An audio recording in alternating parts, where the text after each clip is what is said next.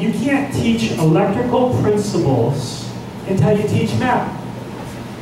And so it's a fundamental problem that we're seeing. We're having to spend more and more money to get those high school graduates that maybe don't want to go on to college. It is a good career path, but it's taking us more time and more effort and more money to get them trained. And I think this is across the board. We're seeing it a lot in Southern California and in California's education system overall.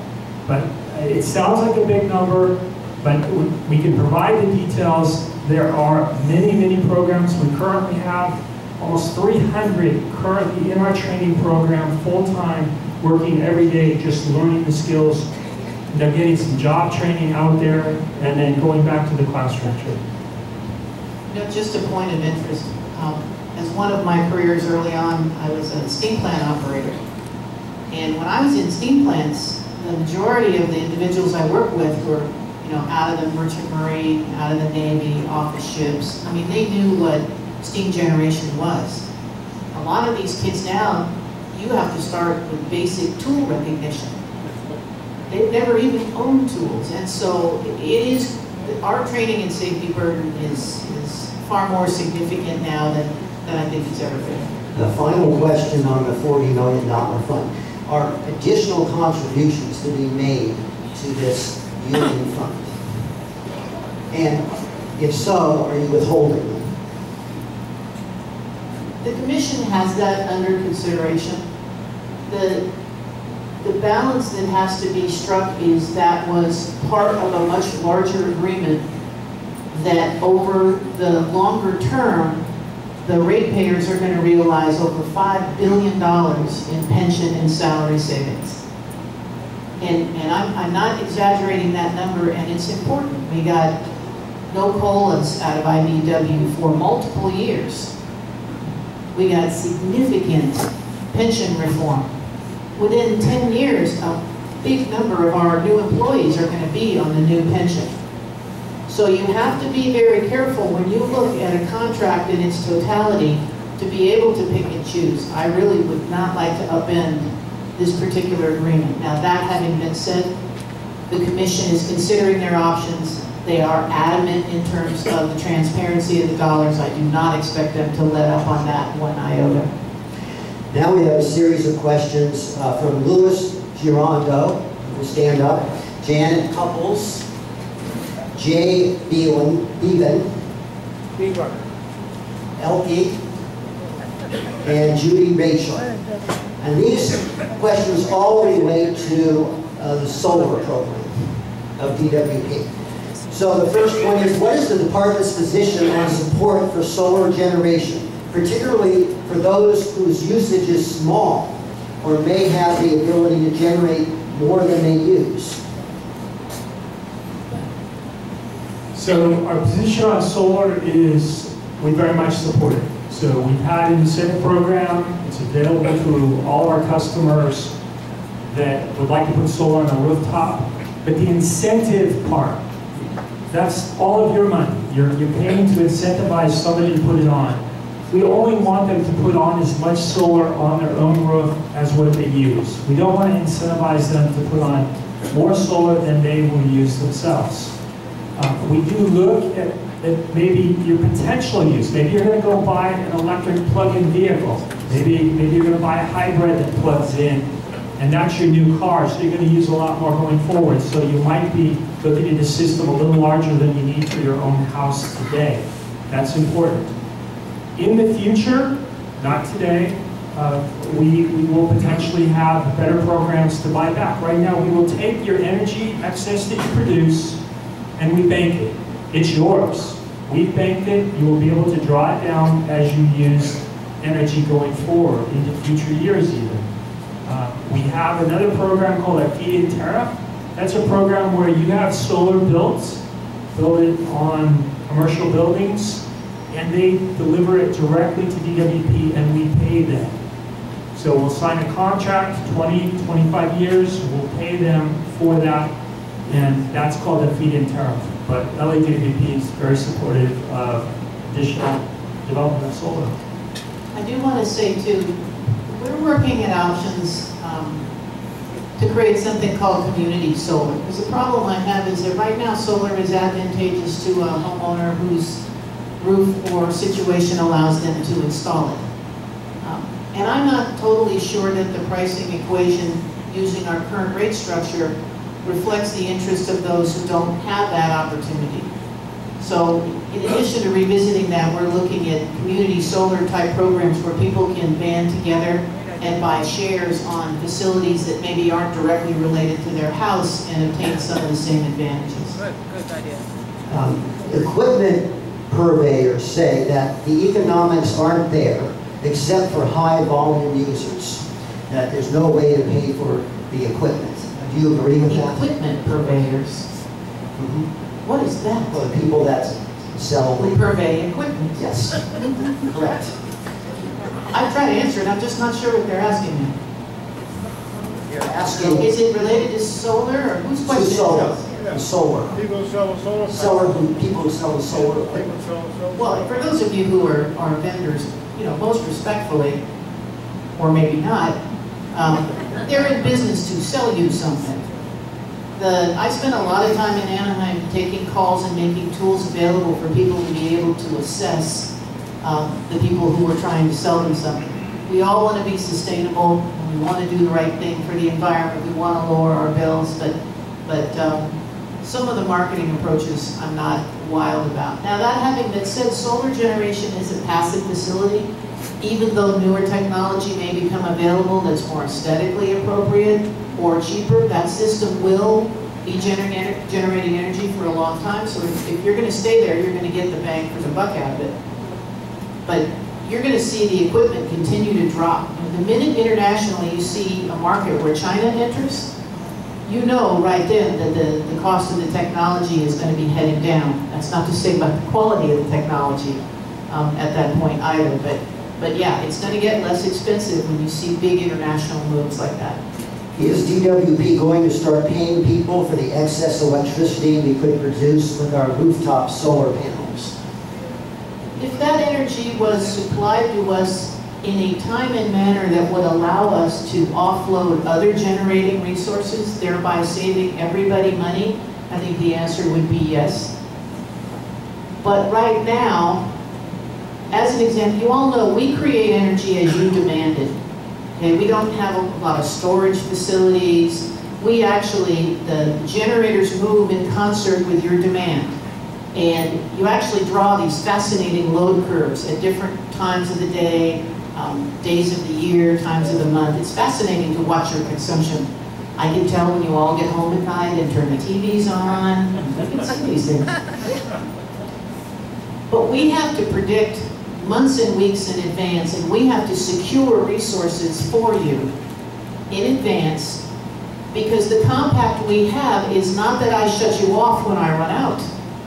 You expect that light to come on every time you turn the switch under all conditions. So that means we need to procure your energy in advance, allowing for contingencies. So we have this curve. Now we have, let's say, the middle of the day, a lot of solar systems, and they're in excess of your needs, so they start pumping back into the system. We can get into a situation where we're actually generating more, and we'll be backing off far cheaper resources, like hydro plants, in order to take that injection of energy. So we've got to work as a group to move our portfolio to cleaner supplies and ensure we don't create these situations of subsidies where money is moving between classes and we're not necessarily all gaining the benefit. Don Lappa asked, I hear electricity costs less in non-peak hours, for example, 1 a.m. to 6 a.m. Is this true? How does the meter reading know the time of day or night? There's a little man who's standing there. It doesn't. It became really popular to talk about time of use pricing and peak pricing. And of course, we only know that on a macro scale because, as I said, we watch those load curves. So I know what you're doing as a group. I don't know what you're doing in your particular house at any particular time, but I do know the difference between peak load periods and low load periods. Pricing is a different issue. As I said earlier, we go out and procure for you well in advance the majority of those resources. but there's a kind of a margin that floats on the top that reflects the fact that maybe last Monday at this time of year, there was more clouds than there was today. So today's load is 50 megawatts higher. There's a margin. That electricity is purchased in real time, and those prices can fluctuate. I think what really came about when people were talking about the hourly pricing is you had a lot of economists and they're talking about market signals and trying to adjust the tariffs and cause you to act in one way or another. And ultimately, when the information technology catches up to that point and we can make those investments, and by the way, I really don't want to spend $1 billion on meters and then be technologically outstripped in 2 years and have you need some other new kind of technology overall. So there's a lot of issues related to that, but go ahead. I can tell you when to fix something I said. Go ahead. So if you're not home during the day, so you're away from your home all day long and you don't really use energy, you don't keep your air conditioner on, you're away, we do have for residential customers time of use meters. So it is a meter that will measure the time of use, so when you actually use it. And we do have cheaper pricing periods. So if you're primarily using your energy in those off-peak hours, it is much lower in cost. And you can ask, you can get a hold of us, and you can request a time of use meter and an analysis to determine would you be better off doing that versus your normal meter just measures your total usage and it divides or multiplies by a number to give you your rate. But a time of use has 3 different billing periods, and so based on when you actually use, your price is different. It's available to all residential. It is mandatory for all of our commercial customers. Just remember, if you want to move to time of use, and your kids come home at 3 and flip that air conditioner on for you, you will get a nasty surprise when your bill comes. So work with us in terms of the analysis of how and when you use your energy so you make a good choice. Please comment on the issue that the city generates much more renewable power than it gets credit for. The city does not count as renewable energy the power that comes from the hydroelectric plants in the Owens Valley because they generate, quote, too much, unquote, power. I don't know if it's necessarily the Owens Valley, but we don't necessarily get renewable credit for our Cascade power plant, which is one of the largest hydroelectric facilities on the West Coast. And that was intentional by the regulatory bodies, because if we'd have been able to count it, LA would have been done. So they took large hydro plants out of the mix, so we couldn't necessarily count them, because regulations are intended to force a certain response. And so we weren't allowed to count them. Is there anything about the Owens Gorge electricity that is germane here? So we did get a law change that let us now count our Owens Valley power plants. They still have yet to be certified. We can't count the big hydro. We can't count Hoover Dam. How many of you knew we were involved in building Hoover Dam, LADWP? LADWP operated Hoover Dam for the first 50 years. But we don't get to count Hoover Dam. The federal government now operates it, but we're the largest off-taker of Hoover Dam. And that does not count as renewable, but it is clean and no emissions. And Cascade, we're not able to count. I have a couple questions on tiers for billing. Judy, Rachel, and myself. The question in parts of all of Sherman Oaks is the median temperature zone, the same as West Los Angeles. But it appears that the weather is more similar to Van Nuys than West LA. Why is parts or all of Sherman Oaks considered the median temperature zone? Oh, that's yours. So, how many of you lived in Van Nuys and had your city name changed to Sherman Oaks? Because I just did all of your billing changes on all of your envelopes. So your bills now say Sherman Oaks and not Van Nuys. And Mrs. Ramsey, so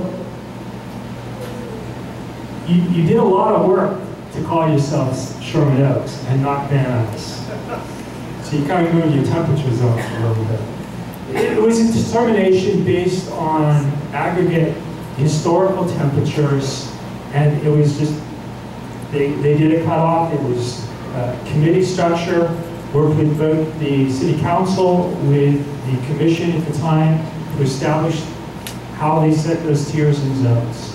How many different tiers are there? How many different zones? Zones. I think there are 3 zones. What are they? I think there's a hot, a medium, and a cold.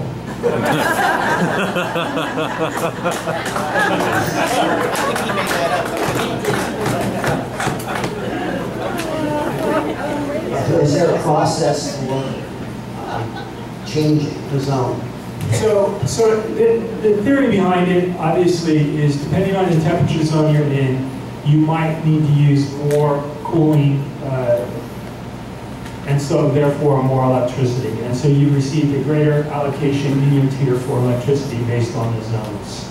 Again, it was just based on using accessible temperature data. It was a committee structure worked through with City Council. And it's certainly something that can be revisited when we look at a future rate case and the opportunity to look at tiering, how that whole process works. I can tell you from now running the new billing system, it makes billing very, very complicated. And if you can imagine the implementation of a new billing system, we have to understand how many people live in every house, what temperature zone you live in, how much square footage you have in your yard, because you get different allocations and tiers. Every customer is now a custom bill. Every customer is now a custom bill. And just so you're aware, other cities don't do this. They charge you based on the kilowatt hours you use or the acre feet of water that you use. And then that allows a lot of that money, because again, this is zero-sum game. This is all, who do you take money from and who do you give money to? That's why it has to work through a committee process and through City Hall and involving politicians. If we had our druthers, we could save a lot of money by simply just charging people based on their use. But as Randy said, we have very, very complex billing, which is also one of the challenges we've had with the new billing system rollout. Marvin Kaufman, William Brandt, they would like to comment on how well customer service is. Marvin says, today had occasion to phone DWP a non-urgent installation for my condo complex. I had a 30-minute wait to have the agent inform me I have to call commercial section, not residential. Almost 2 hours wait for the next agent to refer me to maintenance, and then 5 minutes at that level. Please comment. We are the government and we are here to help you. Of course that's crappy customer service. It's not like we're not well aware of that. That is not how you deal with customers. Not in any way, shape, or form. So all of our efforts right now are in trying to reform the system, to make the computer software changes, to get the customer service reps trained and hired to provide alternative ways for you to do business with us, either through the interactive voice response systems or online. But that's an example of exactly what we don't want to do. Now, William Brand, I guess, reports some good news. He only had a 27-minute wait. Excellent, thank you so much for that. But he says the billing system, he was on auto pay. He double paid it by mistake, and he got no auto refund. No refund? No refund? Yeah, he says no auto refund. So he double paid on the auto pay, but no automatic refund. Go ahead, Michelle, take a shot. As far as the auto pay is concerned, that is my understanding, and that's another section, I apologize, so I'm going to just wing it from what I recall, is the way that auto pay is set up is that's a relationship between the customers and your banking institution. So when the money's coming out and you're allocating that money to go towards your utility bill, if there is something that is taken out that exceeds the amount that should not have come out, that the customer then has to negotiate that information with their banking institution, because we don't have authorization to do that. So Michelle is correct. One thing we do not do is we don't keep your account numbers ourselves to your banking institution. So I can't just put your money back in an account because I don't keep that record. It's a one-way activity, and there's several reasons for that. But if you need that refund, so it will apply to your next bill. There's no doubt. It will show up as a credit, it'll apply to your next bill. If you want that money back, if you need that money, you can contact us a number of ways. You can email us through the online system, and we can issue you a check. It's typically a 7 to 10 day to receive your check back, but we cannot just put the money back in your account. We don't have that capability. Michelle Hutchins and John Keller both have questions concerning chloramine. And one of them says, Michelle says, we've learned of health issues concerning the addition of chloramine to the water supply. It's expensive and difficult to filter out, and there are safer and more efficient alternatives available. So my question is, are you aware of these issues concerning chloramine, and are you concerned about the issue as we are? Would you be willing to create a committee or special investigation to look into the problems and into the alternatives to its use? No, don't give that to me. The water quality question. And the other question is, what is chloramine? I was going to say, I didn't even answer the first one. There are a variety of ways of disinfecting water. They all have pros and cons to them. There have been any number of analysis studies, Department of Health, you name it. It's just the same issue as fluoride. People feel very strongly about it one way or another. To my knowledge, and this I will have to double check, my apologies for not bringing a water guy that had that expertise tonight.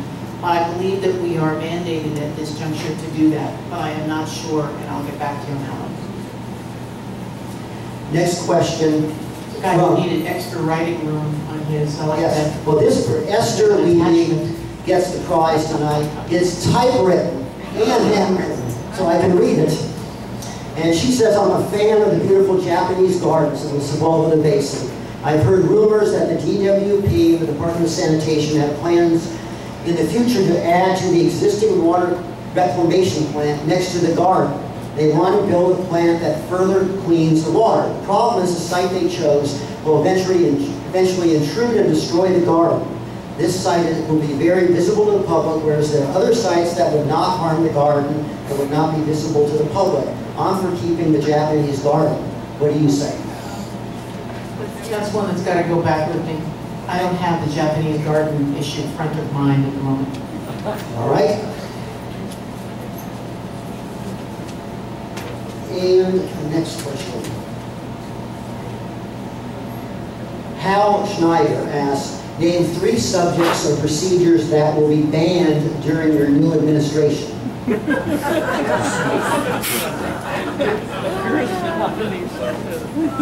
New administration from Washington. See, I like this. She says, okay, no margaritas before noon. That is now my new personal favorite. I hate to answer this, pragmatically, but the things I need to do first is I need to get the phone answered. I need to get the billing out. And I need to get the agency to understand that the people we work for are the people they come in contact with every single day. I appreciate our policy body and they set all those standards, but the people we are beholden to are all sitting in this room. We are not doing our best job. And there's lots of varying aspects to this. Like the earlier joke about, 5 guys standing around and 1 guy shoveling and 47 people supervising. Bear in mind that a lot of those requirements are established outside of Los Angeles, that you have specified numbers of safety observers. These aren't necessarily things that people are just sitting around goofing off. What do I want to do different? I want us to be more responsive. I would rather somebody answer a customer first and me second. And as long as I keep that up, that will continue to translate through the organization because I will reward positive customer behaviors. I will respond to negative customer behaviors. So that's not exactly 3 things, because I could probably come up with more than 3, but that's the general idea. Here's the final question from The drum rollers. Mrs. Dell. I compared my old DWP bills to my new DWP bills, and I'm outraged. Who do I contact? A couple things. One is Michelle Moore. And I am serious, make sure Michelle has your particular information, because I know there are some of you that have specific billing issues or specific concerns. I want to make sure we get that information. But the other thing I want is, I put up a website now, it's called Tell Me DWP or Tell Me LADWP. If you put that in and search it, a form will pop up and it will go directly to me. Now, I would really appreciate it if you would make a couple passes at trying to solve your problem through the regular channels, because if 80,000 people email me tomorrow, it's going to take me a while to work through those. But that is a direct link. I look at those every single day, and I follow up to ensure that they get addressed in some way, shape, or form. So that's kind of my first outreach, to try to keep connected with all of you, and there will be more of that to follow. Okay, we completed the questions. Thank you very much. Couple things. Before you leave, Jules has a few raffle items for some great meals at Jinkies, so stick around for that, get your numbers up. But before you leave, please clean up your areas. There's a recycling area that LP provides for us to recycle all the paper that you're not going to be using in front of you, and all your trash, please go in the containers. Jules?